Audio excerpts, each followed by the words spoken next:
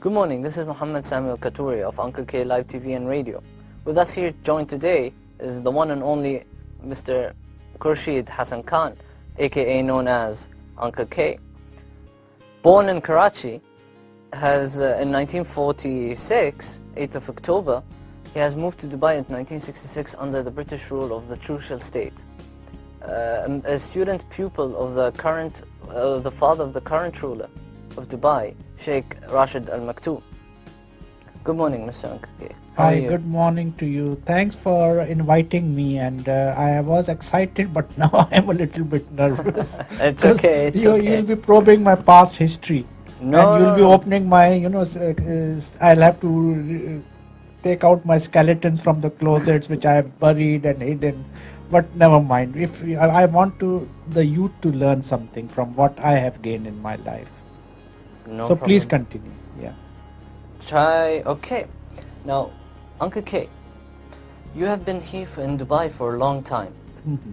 Since before even the union of the United Arab Emirates. That's correct. And from then and now, things have changed a lot.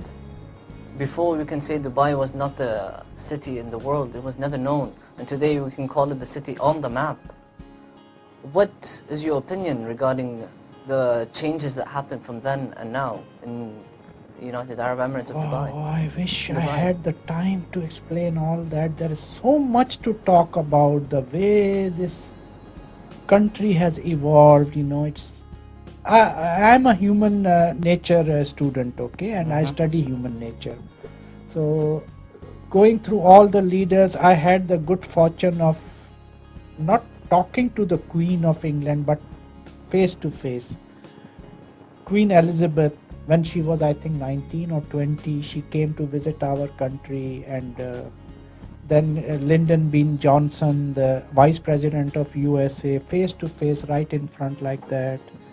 Then Zulfikar Ali Bhutto, the Prime Minister of Pakistan. Then this Sheikh Rashid bin Maktoum, whom I consider my mentor because he really molded my life, and I was at that critical age of 20 when I came here. You are gullible, you are impressionable, and at that time it was British rule, and our visa was given by a British embassy, and we had to use the British Airways. It was known as BOAC at that time, British Airways Overseas Corporation, which is BA now.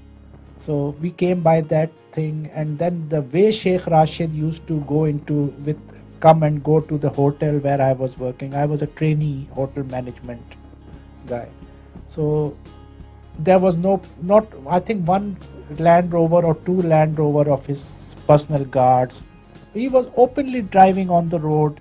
Nobody would bother whether the Sheikh is going, or then special security and entourage and protocol. Nothing with this guy.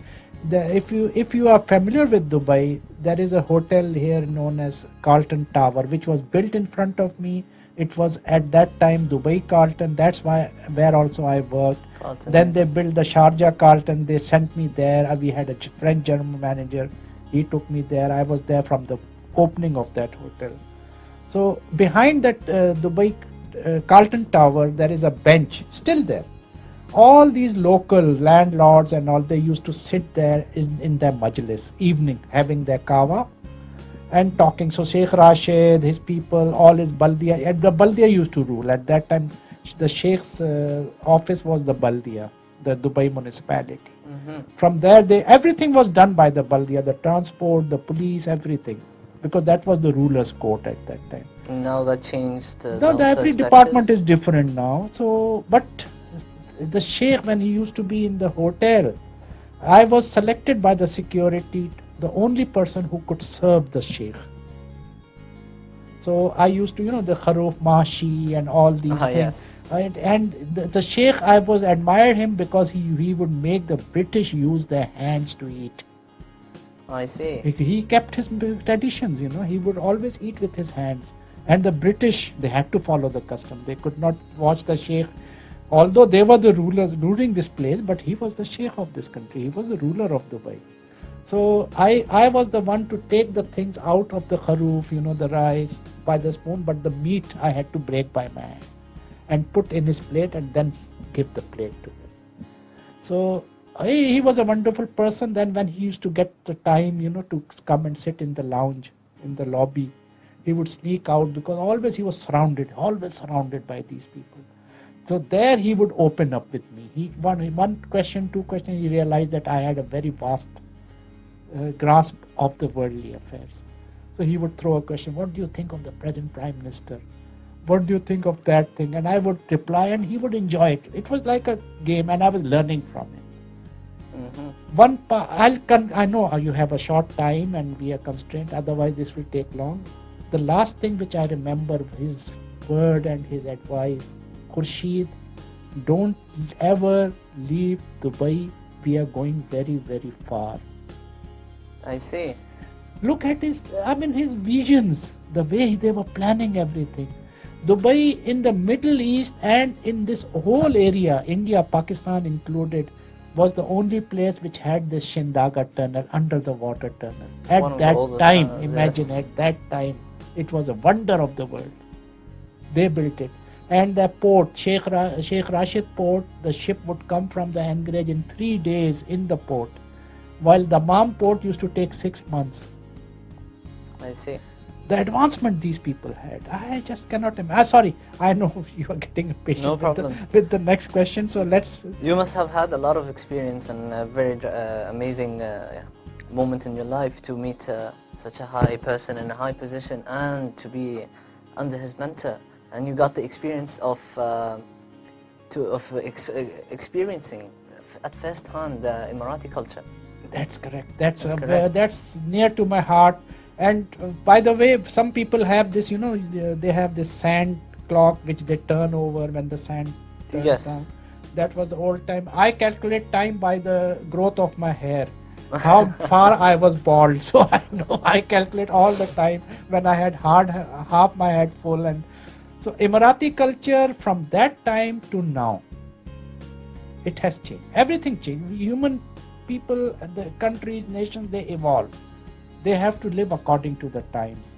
At that time, it was only Land Rovers here because it was so sandy place, very few roads. Even from going to Sharjah from here, we had to plan it 1 week in advance. Yes. Because once we went to Sharjah, all the highway was okay. It was 2-lane highway only. But once you turn to go to any building, sand. All times. Parking area was always sand and you would get stuck. And I admire and I pray for these young Emirati people at that time. They were so hospitable. They will see any car stuck in the sand, they will rush, tell you to get out of the car, sit in, and they had a technique with the gear and all, how to get that car out of that. And we were just frustrated. We'll have to remove the tire, maybe there will be a jack, maybe there will be a tow truck, but these people will sit. The accelerator, clutch, if it is a manual car, they had that dexterity to gear like this, and they will take it out. It is said to be that when going from Sharjah to Dubai, it is considered a travel by itself at the old times. Now highways, streets are open, things have changed from time to then to now. And when you think about it, if you went to Dubai and Sharjah, that's considered the travel itself. Exactly. So how do you maintain your great outlook with this world and how it changes, and what do you see in what you call, let's say, the changes that's happening? Do you find it that is good? Is it bad? Is it neutral? Is it balanced? Very good question. Very good question. I'll put it in a short this thing because it's a vast subject, but I'll just give you in 3 sentences. I'll cover the whole thing. I hope I can. Number 1, God has blessed me with the times. God was molding me for some purpose. That He pushed me through Kodak. He pushed me through Polaroid. Computer at that time, and there were no hard disks. There were no faxes. There were no. It was only telex, so I had to learn from telex, and the computer I had to use tape recorder for the backup of the things. So God was taking me through these stages because maybe there is a mission He wants me to accomplish. So He was giving me these touches, of all these things. And the interest of human nature, I was so interested in human nature that Luckily, when I was in my country, my elder brother-in-law, he was the IG police of the country. So he would, because of him, I could go and visit jails, the people who have this death sentence passed. They're just waiting for that date to come, to meet them and interview them. That's my psychology. I used to study human nature. What is the feeling of that guy who's going to die after 2 days and all? They were so repentive, even if I would enter their cell, they would fall down on their head, on my feet. They were so repentive, please, God forgive us, God forgive us. So that's human nature. When you know you are going to die, then you remember all the prayers and everything. Otherwise, they were murderers and, dacoits and stealers and all. So when studying, I said I'll give you in 3 sentences. No. So my outlook on life is be present to the present time, synchronize with that time. Don't try to be out. You be out of the crowd, be unique, but don't embarrass everybody by being so unique that they will think you are somebody greater than the people surrounding you. You have to be in step with them. Don't be out of step. And what I said, when you see the present times, be sure that it will change. As in any religion, you pick up the book and you will find this sentence, that after every darkness there is light. After every light there is darkness. It's a cycle. Night follows day, day follows night. So it's like a day for you and a day against you. Against you. So, when you are in depression, when you are down, when you are grieving, always remember there is good tidings also coming. It's a promise from God. We are living in cycles and times which I hope when my time comes also, then you are free for eternity. When you pass away from this world, then there is no time, no boundaries for you, and you don't have to go through these tests. These are tests. World is a test. If you think that it's a happiness all the time, impossible. There will be test, and if there is no test, there is no unhappiness. How will you compare your happy times? You need some reference. Okay, those. You see, every time you meet somebody from my age, they will say the past days were very good. Those were good times. Yes. Things change because my father used to make, as a businessman, he used to make, I think, 400 rupees. And we were about 40 people in the family. His sisters, my aunties, our things, and other families. He was the only breadwinner. And we were so happy. Every Eid celebration, new clothes. And we used to get the bread, the corn and all these by sacks, and the cooking oil like these, the big drums. Yes. There was a big store of food stuff. So they would calculate this is enough for 3 months, 6 months like this. So, and even clothes they used to bring by these reams. Reams, yes. They will put it there and then they will cut according to the person and start sewing it. Those were times at that time. Now we have to live according to our times. We cannot say that this is a bad time. Maybe the invention, the advancement we have seen is, I'm lucky that I've seen from the radio with these big walls like a big box.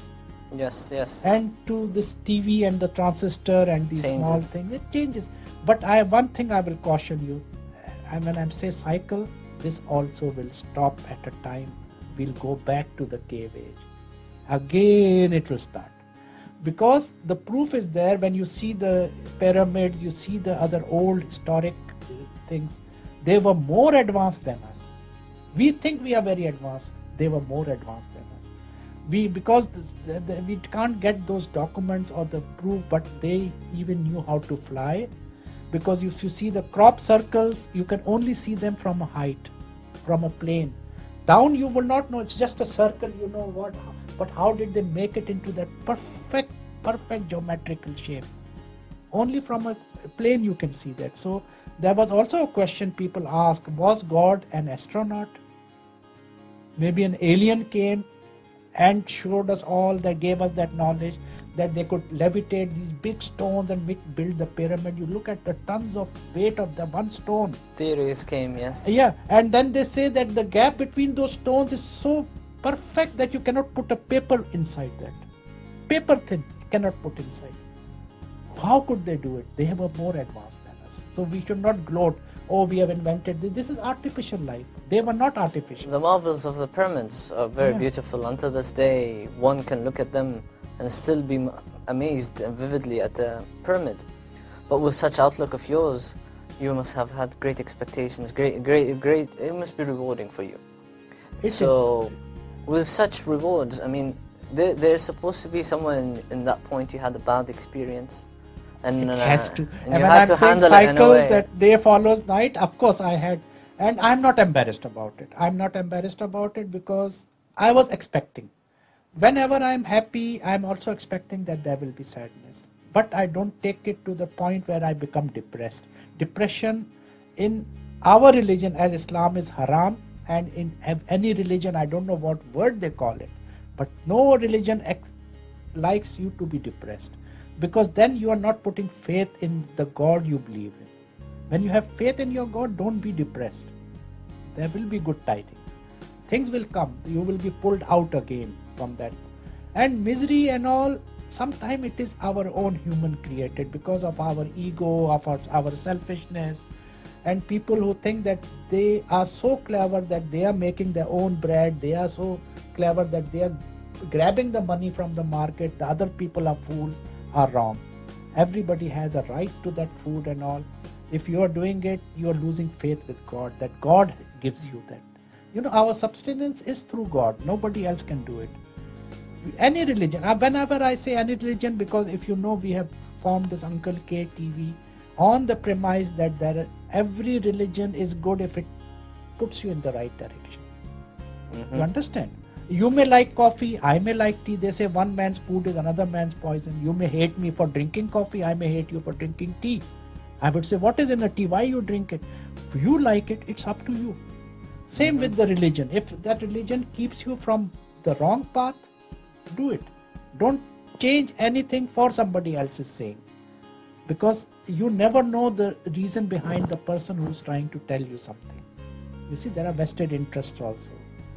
There are many reasons why they will force, otherwise there would be no wars on religions. The world is suffocated with these religious wars. Everybody thinks they are more pious than the other person. That's not the way with God. God, we are all God's children. We are all God's creation. Sorry, I'm not going to lecture on this, so better not start me on this. You were asking me your question, I didn't answer. Sorry. The bad points in my life, I'll tell you that, I'll give you one example of Dubai. When people say Dubai, when we came, we were told that the roads are paved with gold bricks. The footpath, they have gold bricks. And the money grows on the trees. So we were coming with that imagination. We didn't know the hard life you have to live here. I have passed a time when I used to eat one can of sardines. It was at that time 75 fils. And my friend, the kiosk owner, that cafeteria owner, South Indian, he used to give me a sambuli, that big bread, free from his side. I would open that, put the sardine in. That was my sandwich for 24 hours. Tea he would give me any time. Tea, because we were friends, and this place is so hospitable, whether it's Arab, whether it's any nation. When you go to somebody, they'll offer you drink, juice, water, tea. Nobody minds that how much you have. Never, nobody will ever be stingy on that. So tea I used to have every time. Tea is my main thing. So bad times come, but why he used to like me and used to give my example to everybody, not to embarrass me, but to encourage other people in my position. That look, he's always smiling, he's always laughing, he's never depressed. Why? Because this is a test. Everything is a test. I have to fulfill that test to the best. You do whatever you do to the best of your ability. Best of your abilities. Even poverty is proof to them. Okay, I can be poor, but I'm not depressed because I know somebody is there. The Almighty is always there. Always there. Always there.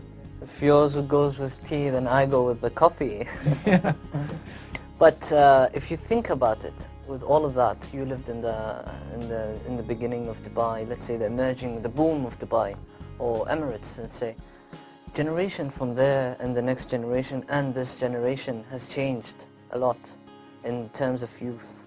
People grew up, people had different cultures, new things came in, new things came out, different things came out, sorry. So the youth now is not the same as the youth of before. The technology has entered, what you call construction, modern civilization has entered, and it grew. But this change can be said to be rapid. So the youth will rapidly change with that change. What advice would you give for the youth of today, for their future and their future? Future, and their generation and their generation. Very right. I'll start with one thing. When you say youth, I will take all the nationalities who are settled here, not only Emiratis. Okay, Emiratis have a different test. It's a test for everybody. Somebody got test with giving them billions of dollars, how they manage it, and what is there. It's all reaction. The world is reaction. How you react to a situation. When a ball is thrown at you, how you catch it, and how you pass it on again to somebody else. That's what God is checking you on. So youth of any nation, I will tell one thing, that people who change their traditions, they try to change their culture, their dress, to become somebody else because they are richer than you, should never be done. You will lose your identity, you will lose your confidence. I have seen people here going into a thobe and all, they act like Emiratis, and because people in the metro and all would respect them, oh, this is a local. They have different faces. You can immediately make out who's a genuine local Emirati. They have a different way of walking. They are, okay. Now the Emiratis, I don't blame them. Any nation with this capital, with the money, the affluence, may become a little bit proud. And they have a right to be proud. They have created such a vast thing that other people are getting benefit of it. People like me and you. Mm-hmm. They have created it for us. Okay. Now, when I still admire the Emiratis, the youth, because with all this culture, all this influence, all the money, that three cars in their garages, they have not lost one touch about them, and I admire them for that. Is they still respect old age. It has been beaten into them by their parents. I am a Pakistani. I go anywhere, and if an Emirati youth is there, they will open a door for me. They will get up and open a door for me. I am surprised and shocked, and believe me, that blessings which I give them, may God really fulfill it for them. Because they don't have to open that door for me. They don't even have to look at me. They can ignore me. But because of my age, then when the age is there, they don't care for the nationality or anything. They don't care for your wealth or anything. This has been taught to them. This I admire. And you see an Emirati, ever seen any Emirati going into a suit and a tie and all? They never change their dress. They respect the old traditions. Mm-hmm. That you see, from our country, if we wear our dress, and from India, if they wear their, dhoti or this tight pajama, we call it. America and all, they look at you, they stare at you. But an Emirati going into the thobe and all, they respect. Oh, look, he has his own traditions. He's following his traditions.